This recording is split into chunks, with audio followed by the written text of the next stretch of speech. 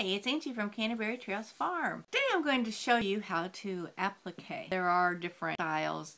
There's two that I primarily use. It's just a simple sort of almost like a satin stitch or an applique stitch. And then I also use the all important to me blanket. We're going to look at that here in a minute. Well, I was going to show you some little lovely things I got recently from a lot on eBay that I got. And these are, I like to purchase like big lots of linen, like huck towels and tea towels and stuff. And I use those actually for dish towels because I like pretties. And this one was gorgeous. And you remember I do a lot of sewing for Shirley Temple dolls and other antique dolls and the bluettes. I have reproduction French bluettes. They're not real. I mean, they're real. That's not the correct word. They aren't actual antiques because the actual bluette dolls cost thousands of dollars. But anyway, so I like to sew and I find these beautiful antique tea towels and hankies are usually lovely fabric for making doll clothes. Anyway, this one is gorgeous and it's probably going to end up as a doll dress. I was really tempted to keep it for the dish towel, but it just has this lovely open work, and the blue, it just would make a really pretty doll dress. So there was that really pretty piece. This I can totally see doll, like a chemise or a petticoat. It's really pretty. I don't think this is a tea towel. I think this is more like a placemat or a dresser scarf. But it has this gorgeous work on it. And it also has this, I think it's the color of this natural fiber, but it just makes it look like it's really aged and it's just really pretty. But anyway, so that's definitely probably going to be some doll's underwear. Now I have these two, and I think these are dinner napkins, but they had them listed as tea towels in this lot. But they are shaped like a tea towel. They could have been guest towels, like little hand towels. But again, since these are so gorgeous, these are probably going to end up being doll bed sheets is probably what these are going to end up being. But I got two of those that were matching. So those were really pretty. I liked those. The lot was much bigger than this. I took out the big ones, the huck toweling that I'm going to actually use. They were pretty too. They were a bunch of embroidered ones. But these are the daintier ones that I pulled out to use for sewing purposes. And this was had like a little like Japanese bridge on it and little flower sprigs. It's just real pretty. Just a simple thing. That will probably end up being a skirt to a doll dress, or I don't know. We'll see. You know, I buy these little things and I have little piles of them in my sewing armoire, and some of them don't get used for years, and then I pull them out. You know, I have had things that I've had for 10 years, and then the right project comes along and I'm like, oh, and I pull it out and I'm ready to go. So you never know what you're going to use them for. This one was a pretty one too. It's just a gray one. Thing is, with these kind of things, when I do the skirts, I like to do aprons and layer and stuff for my doll dresses. Now these two, I'm not going to make doll clothes out of these. These are appliqued, but these are done in like it's almost like an invisible applique stitch. You don't actually see the applique. It's all along the edges, so it's not a visible. I mean, it's gorgeous. I love it. It's not the kind we're going to do today, though. This was very well done, and they were matching. They were like little, I think they're either supposed to be Amish or Dutch. I think they're Dutch. That's pretty, but so I'm probably not going to do doll clothes out of these, but I don't know what I'm going to use them for. I mean, it could very well, since I have a matching set someday, end up as some sort of, you know, if we put them together, it could end up as some sort of, you know, wall art. I don't know, you know. They're really cute. But anyway, so those definitely went on my little pile, just in the fact that they were cute. They were very well appliqued. You can barely even see the stitches on the back. It's this invisible sort of applique. I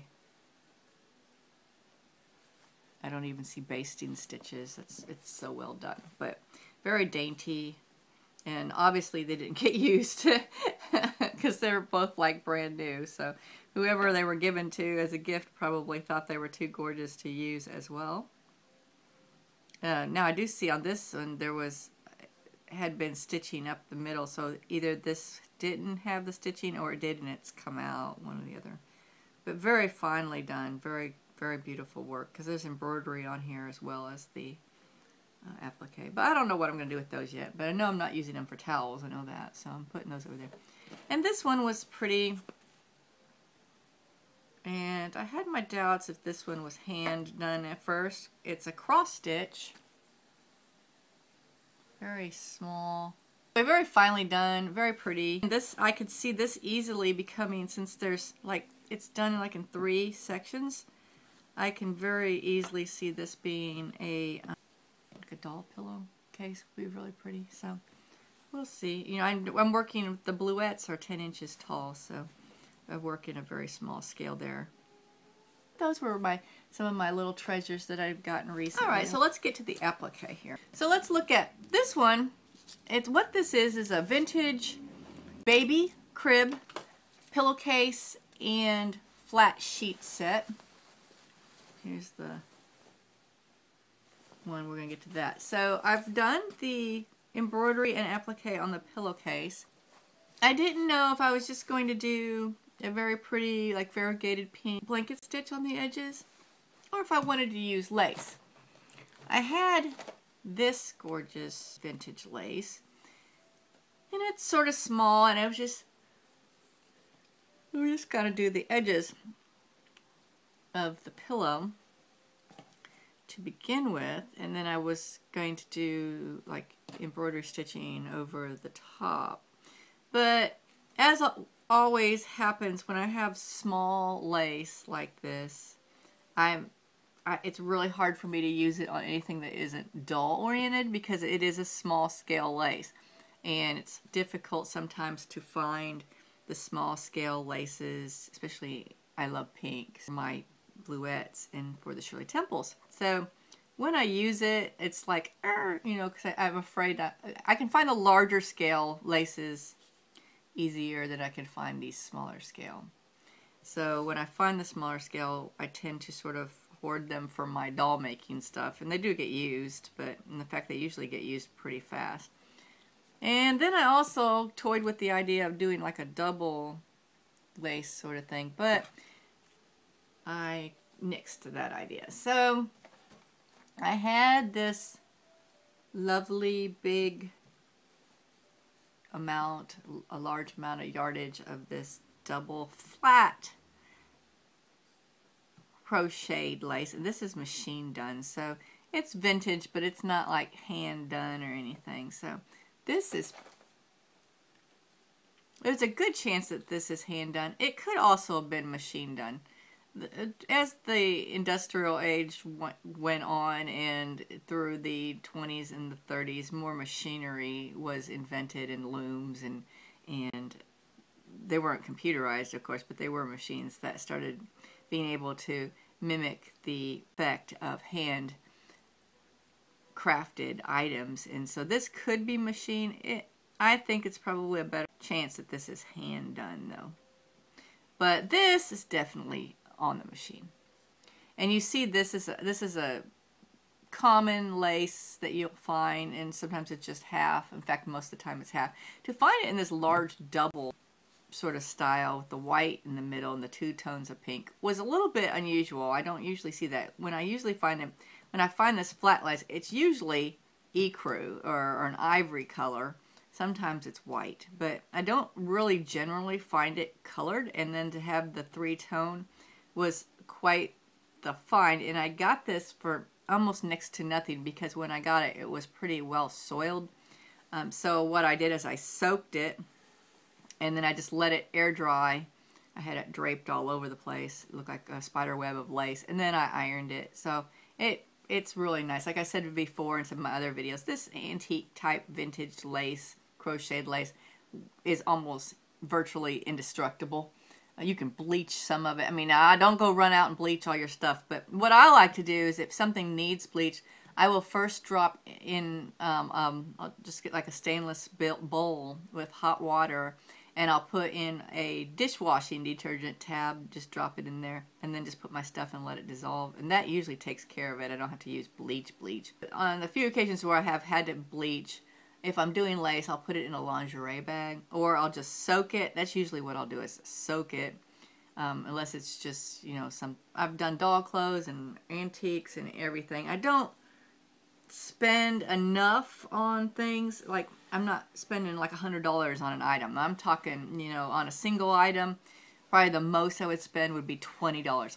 That's probably a high amount of money. I think I probably paid about $6 for this. That's usually where my thing is there. So, you know, if something goes awry and it falls apart or something, I haven't lost a ton of money. I'm usually really sad, but it doesn't happen that often because, like I said, these laces are completely indestructible. I already did the embroidery on this little pillowcase.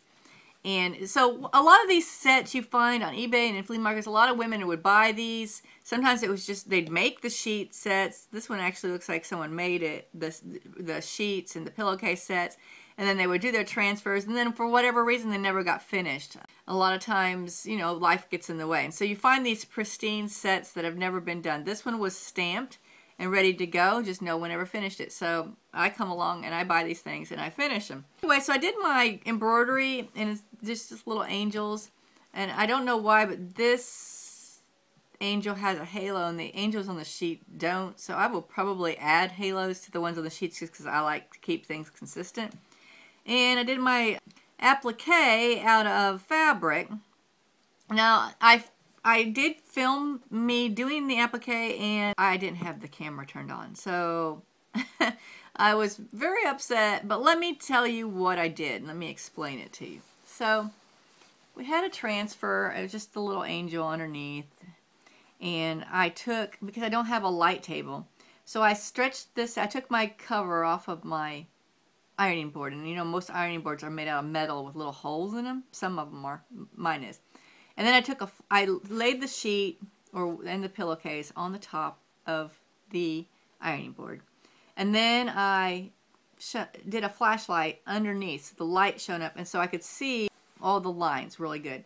Then I just took a thin piece of paper and put it over the top, and lightly with the pencil I just traced the place where I needed to do the applique.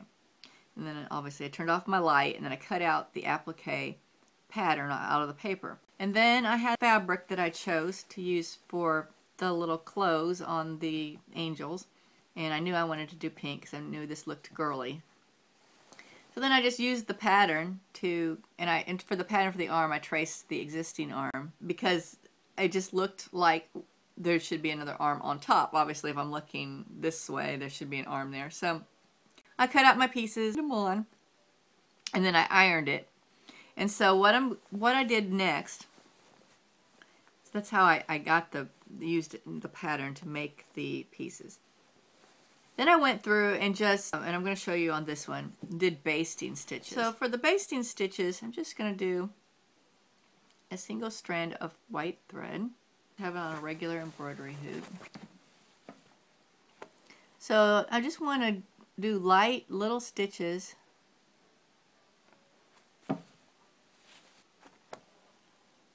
So I'm just going to go around,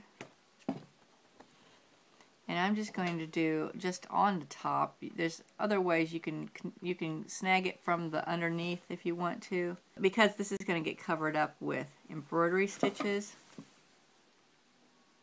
When we looked at the Dutch girl and boy ones, that was a example of the nearly invisible basting stitches that's done from the underside and from the side of the fabric.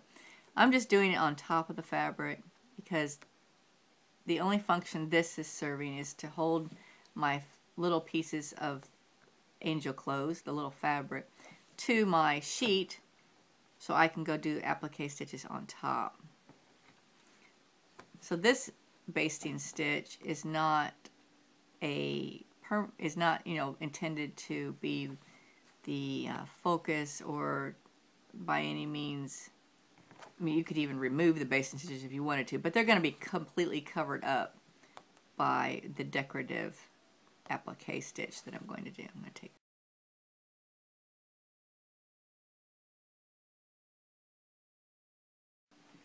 You can easily make your own pattern for applique that just by using any embroidery transfer and just selecting the part of the image that you want to applique fabric onto instead of embroidering.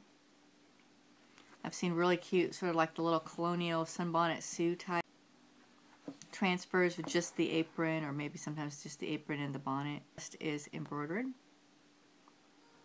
So you just pick out, you know, I've also seen things like just the flowers are appliqued and everything else is embroidered. So you just use your imagination, and there are no rights or wrongs, and you do what you think looks good.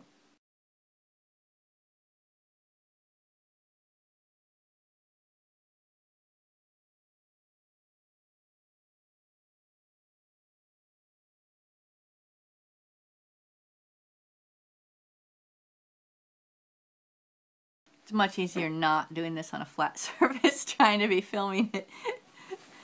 I usually am sitting in a chair.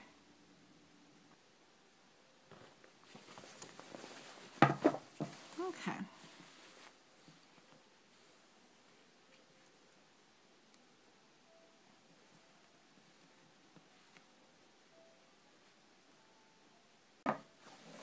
Now, I've got the little clothes on.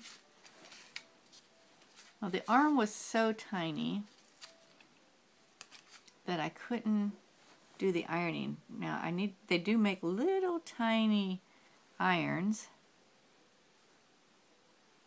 but I don't have one. So I'm just going to baste it on the arm without regard to the edges being ironed flat. So I'll have to just really make sure that my applique stitches cover all of that.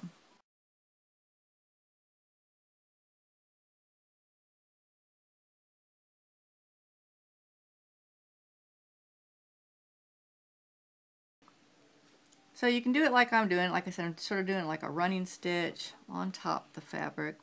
Or you can do the other way I was doing, which is just up and down through the fabric.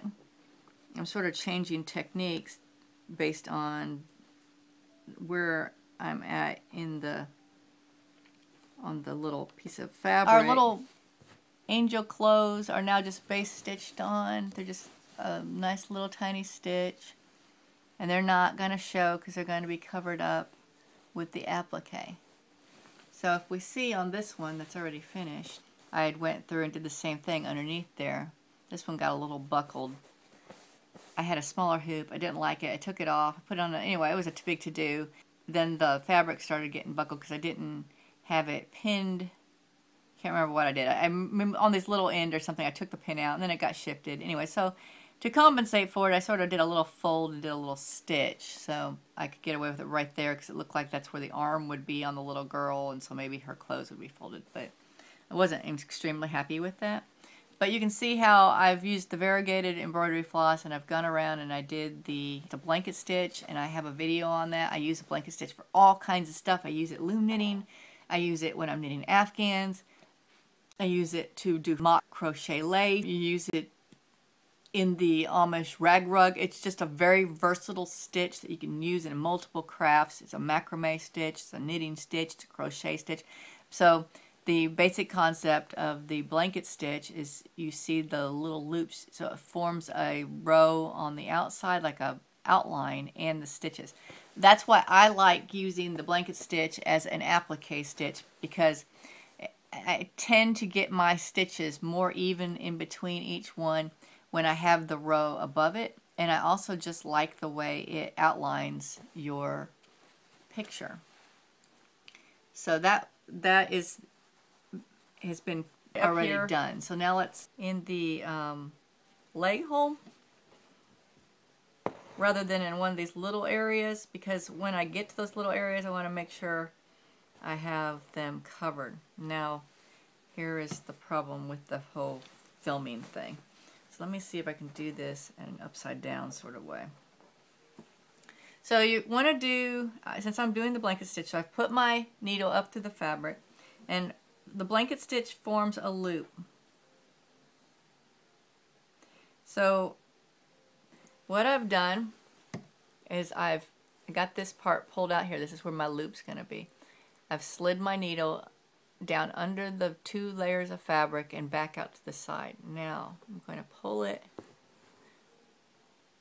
this way. See, I still have my loop. And I'm inside that loop, and there we go. Now I'm going to come next to it.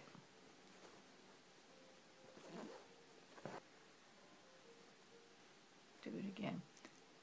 Okay. Really want to go up next to it.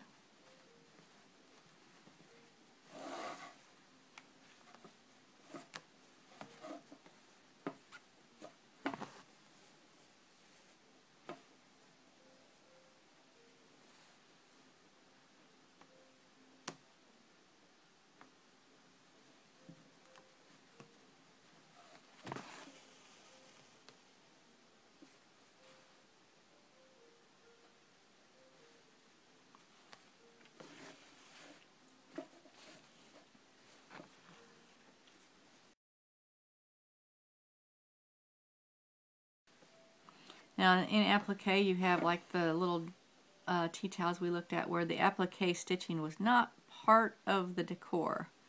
It was the appliques itself.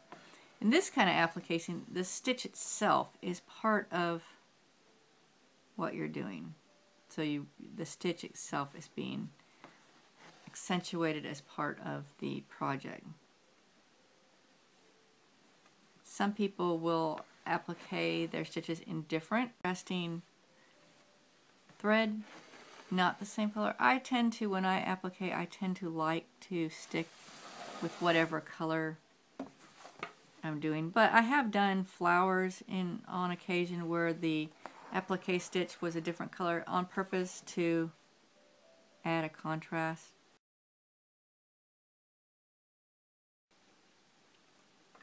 Poopaws. Uh-oh. Poopaws sighting. Poopaws, what are you doing? Hey, no. Okay. So the danger of applique with cats is cats want to come. Go on. Go on. Go on, dude.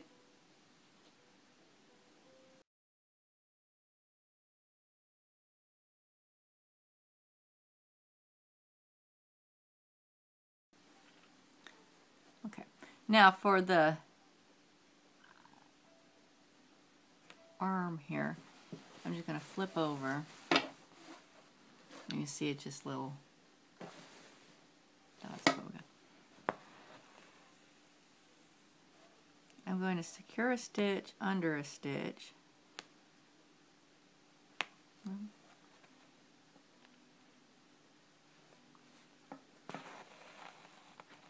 And then I'm going to go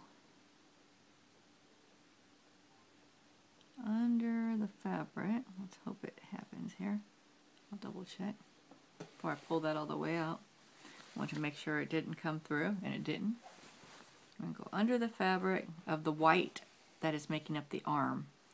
And now I'm going to, it's underneath, it's between the sheet and the little arm piece. And between the sheet, the little clothes piece, and the little arm piece. It's all under there. And then I can pick back up right here on the other side of the arm. So I'm going to do the arm in its own color there.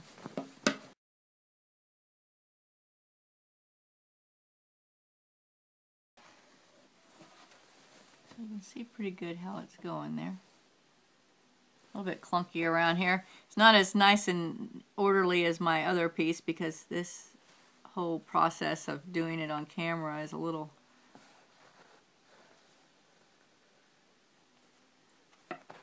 back to the first stitch. Just put your needle up under and just sort of, I'm just going to join the stitch with my needle. I'll go under here and pull it up. My hoop has gotten completely untaunt here. So here we have the little clothes here. Now, so it turned out pretty good. When you're done with your applique and you're doing your embroidery, if you notice like a little, I got a little divot right there, a little cotton. You can just make a stitch or so, you know, to cover up anything that you notice when you're doing it. Now let me see. To do the arm, I've switched to white.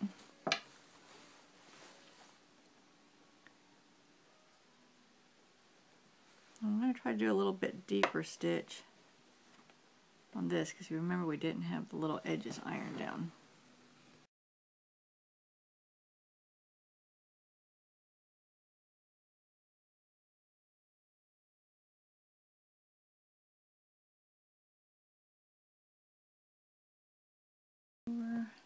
And you see how I did applique through 2 layers there.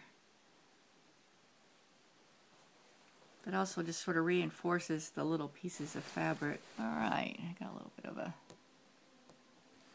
cotton bit right there that I'm not really pleased with, but I'll fix that when I'm embroidering. So there we have the little clothes and the little arm. And then this will be just like this one got embroidered. I'll do the embroidery, and I just use like a simple split stitch. It's sort of a variation on the chain stitch, but you don't see the individual loops, and I'll be doing a separate video on that eventually. But right now we're just doing applique. So I wanted to get some other examples of applique to show you. I thought this was the other kind, but this is from a vintage pillowcase that I've made into a child's apron.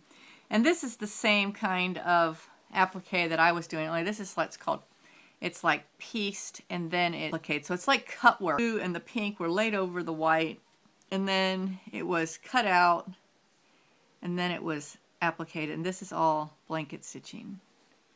So this is the way that I was doing it, and you can see all this has been blanket stitched. So this is my preferred way, and obviously it was, if anything, you have a rough edge like where they did the cutting here, you would need to do the blanket stitching to cover your edges. So that was an example of applique with the blanket stitch like I'm doing.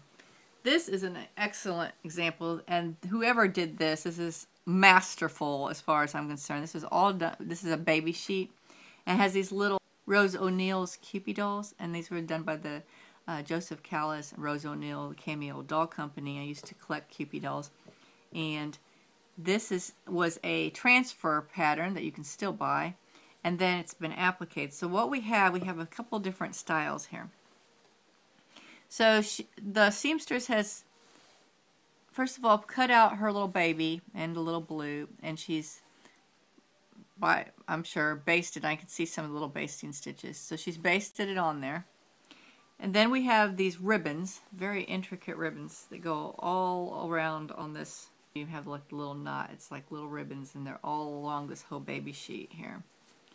And so these ribbons have been done with the invisible applique, and you can see the stitches are like on the side. So they've been worked from under and snatched coming out each side. That is extremely difficult to do. And this seamstress was incredibly talented.